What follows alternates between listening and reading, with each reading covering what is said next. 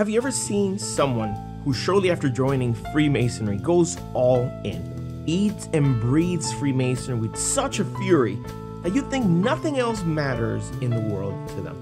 If the Masonic journey was a race, they would be going against all prudent advice from experts. Make sure to take care of your body. Pace yourself. Don't ignore the signs of wear and tear, etc. Is Freemasonry good? Of course it is. Could it turn into something bad for you if you put it above all other things? I think you know the answer to that. Stay with me because I will share with you some real-life examples and some tips to help you avoid Masonic burnout on this episode of The Winding Stairs.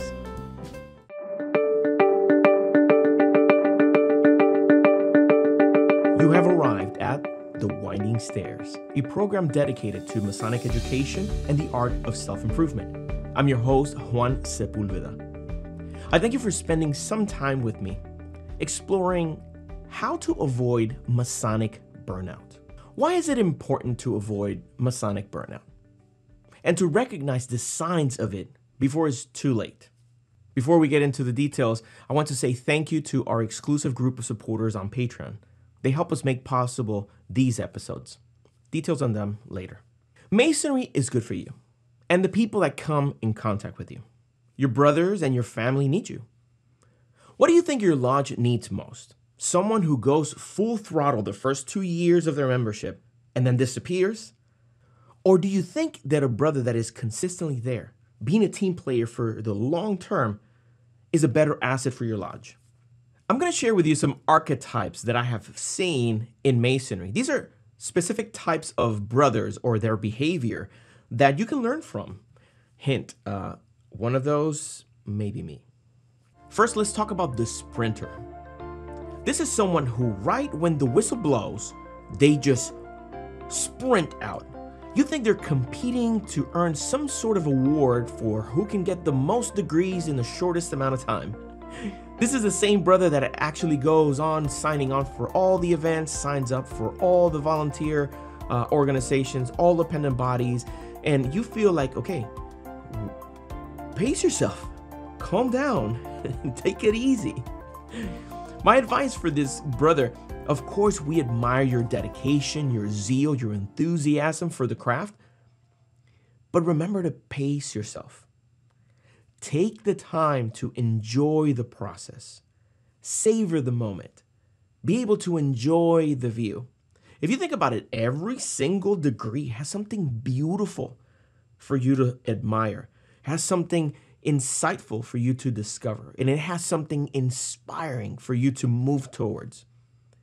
If you're rushing through the degrees, if you are just absolutely blowing through all the possibilities, you may miss some of these beautiful things that you're entitled to enjoy as a Mason. The other archetype is the joiner. Some people describe it as the deuce card collector. And this is someone whose main focus in their Masonic journey is to sign as many petitions as possible. Now, appendant bodies serve a purpose. They're important to the craft. They have additional information to convey to you to help you in your journey as a Mason. If you think of the value that the first 3 degrees in Masonry give you, where you're an entered apprentice, a fellow craft, and a master Mason, and each one of those degrees has lessons for your life. Every subsequent degree under each one of the appendant bodies has even more lessons to share with you, help you grow as an individual. Now, if your focus is just to get that deuce card, just to be able to say, oh, I belong to this body, and I belong to this body, and I belong to the other, without necessarily spending the time learning the lessons, being introspective and figuring out how can I apply these lessons into my life, and really showing that you've become a different person, an evolved individual by implementing these things, you'd be missing out. So that entire approach of just joining every single body may be detrimental to your journey as a Mason. After all, you don't have to join every single appendant body. It's okay for you to use the secret word of a Master Mason? No. That is the lost word seems to be no, because no one seems to be able to say no to any new opportunities. Remember, joining appendant bodies is important. We want you to be part of these appendant bodies, but not at the expense of the stability of your Blue Lodge.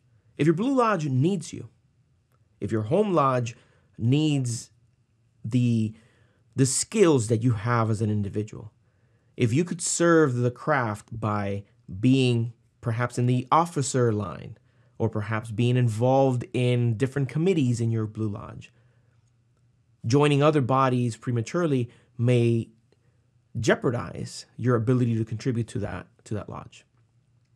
Also, the lessons that are contained within those degrees, you need to apply. You need to learn, apply, and there are new brothers coming in that perhaps could use your instruction and mentorship.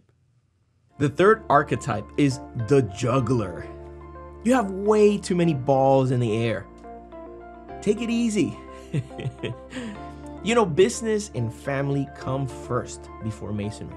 You need to have the stability of whatever income in your profession and the foundation that your family can offer you. So putting these things in a lower tier of importance in your life is a mistake. I have personally seen examples of brothers that put the fraternity before their family and their marriages becomes affected. There are brothers that have lost their marriage because they've given priority to the fraternity. Obviously, that's not what we want. We want you to be there. We want you involved, but we want it with the support of your family. We want your family to have a positive opinion of what Masonry can contribute to your life. They can see this. And one way that they can see this is by them becoming part of the Masonic family themselves. Whenever there's an event where your wife is invited and the children are invited, bring them over. Allow them to get to know your brothers, to know other wives, to know other children that are part of the fraternity. Expanding this nucleus will help you not just have a better experience with your family and Masonry, but it would avoid pinning them against each other. And instead, they're both cooperating to bring you to your highest evolved self. Another pitfall of being the juggler is that if you don't have a good equilibrium within all the things that you are involved in, you're practically neglecting them all. You're not giving all of them your best. You're giving them a fraction of what you could do. Whereas if you were more focused or more intentional with the bodies that you belong to, the events that you get involved in, then you're able to be of better service to those groups and events because you're not stretched too thin.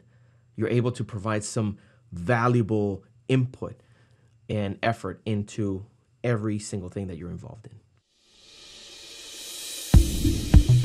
If you're enjoying this episode, you will love our newly redesigned website, thewindingstairs.com, where you will find free access to our entire podcast catalog. By visiting thewindingstairs.com, you will also discover our growing collection of Freemasonry-inspired art. That's right, bring elegant artwork featuring the profound symbols of Masonry to your home, office, or lodge. You'll be happy to know that we've also expanded our apparel collection to include new, discreet designs in sizes up to 5XL. We can't wait for you to see them. Support our efforts to share Masonic education and inspiration by visiting thewindingstairs.com today. Thank you. The fourth archetype that I have identified of brothers that tend to end up experiencing burnout, we have the disappointed Mason. It is important to know that you will find discrepancies between what you expect from Masonry before you join and what you encounter once you are within the fraternity.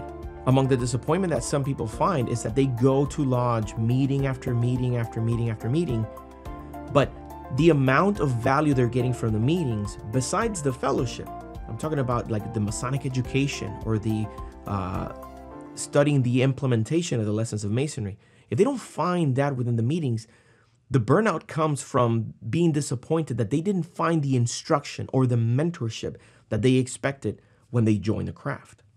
The disappointed Mason may also evolve as a result of encountering people that are overzealous or people that are too grumpy or mean-spirited. There are people that don't have a good way to communicate with people. They don't have tact. They don't have that kind of charisma that draws you into someone else. My advice whenever you encounter this kind of disappointment is to try to find the good within the brothers that you're encountering. They may not be great communicators. They may not be great motivators, but there may be something that they're very good at that you can learn from. Let's say, for example, they are very well versed in the history of your lodge. Perhaps try to interact with those brothers from that category in order for you to derive the benefit of learning more about your lodge, but also you're helping them feel like they're contributing to the lodge. They feel like their presence there is of value to the rest of the brethren. Remember, brothers that are grumpy, that are mean-spirited, or that are just not to your liking, they're still part of the fraternity, but they're not a reflection of the spirit of Masonry. So in your prudent ways, you need to avoid conflict at all costs, right? You need to avoid the conflict, whether it's that you spend less time with them or you approach them in a very different way. Tailor your communication to them so that you're not maybe unnecessarily ruffling their feathers and challenging them, but instead see how you can harmoniously work together. See how you can best work and best agree. Next, I'll be sharing with you some tips or ways to identify that you may be reaching a state of burnout. How do you identify that and how do you avoid it? But first, if you are enjoying this content, let me ask you to please subscribe and share this with someone that you think is going to get value out of this kind of conversations. Thank you. One sign that you may be reaching a level of burnout within the fraternity is that your responsibilities and commitments to the craft may start feeling like a burden. You see, we're very fortunate to be members of this fraternity, that we get to do these things. Now, the attitude should be, ooh, I get to do this. I'm excited to do it. Whenever your gut reaction feels like, oh my God, I have to do this, then perhaps it's time for you to consider whether you're stretching yourself too thin. Do you have too many things in your plate? Are you committing to more things that you can realistically deliver in a positive way? Remember, even when you're doing the hard work for the lodge, even when you're doing things that may be strenuous, difficult, you should still feel some sort of pride and enjoyment in doing it. If you've lost that feeling, perhaps it's important that you look at your commitments, look at everything, and evaluate whether you are being prudent with the use of your time and your allocation of your energy into the fraternity and the other responsibilities of your life. If you have lost the interest in learning more about Freemasonry, if you don't feel it, that may be another sign that you may be reaching burnout. Another one, if your family is showing signs of resistance or perhaps disapproval with the time that you're spending in lodge, maybe they're not excited that you have to go to another meeting. It's like, oh my God, 3 meetings this week? Those are signs that perhaps something is off balance. And while you may not be able to do anything at the moment and break commitments that you've already made, it's important that you keep it in the forefront of your mind that perhaps you have to make sure that the balance is in harmony with your family. Like I mentioned earlier, we're very fortunate to be members of this great and honorable fraternity. It would be a shame if our mismanagement of our involvement in it jeopardizes some of the things that we have in our lives, like a harmonious family or a stable career. We need to make sure that we have everything in balance so that we can enjoy the process, we can learn as much as we can from this beautiful fraternity and implement those lessons into our life so that we could be of greater impact to our home, to our community, and ideally to society as a whole. Remember also to pace yourself and enjoy every moment that you experience in the fraternity. Now I want to hear from you. Let me know in the comments section. Have you ever felt like you have reached a point of burnout? Have you seen some of the signs that I mentioned earlier? Please let me know how you dealt with it, if you were able to avoid reaching a level of burnout, or even if you actually felt that you were fully in a Masonic burnout state, did you get out of it? How did you do it? I'd love to hear your comments in the section below. If you enjoyed this content, please take a minute to visit our newly redesigned website.